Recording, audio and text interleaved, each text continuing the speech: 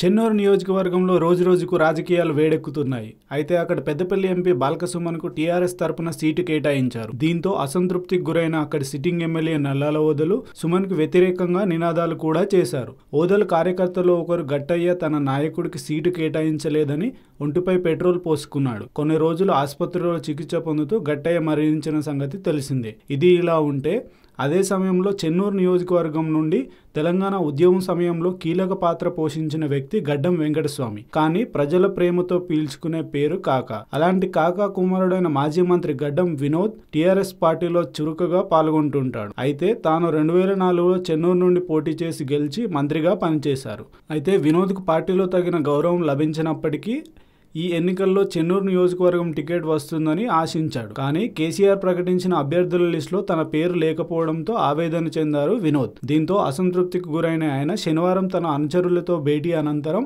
తన కార్యకర్తల అభిప్రాయం మేరకు AICC అధ్యక్షుడు రాహుల్ గాంధీ సమక్షంలో కాంగ్రెస్ కండువా కప్పుకుంటాడని తెలుస్తుంది. అయితే తన తమ్ముడు వివేక్ కూడా TRS లోనే ఉన్నాడు కనుక కానీ తన తమ్ముడు గురించి తనకు సంబంధం లేదని చెప్పారు వినోద్. తన రాజకీయ భవిష్యత్తు కోసం కాంగ్రెస్ పార్టీలోకి మారుతున్నాడని కార్యకర్తలు చెప్తున్నారు.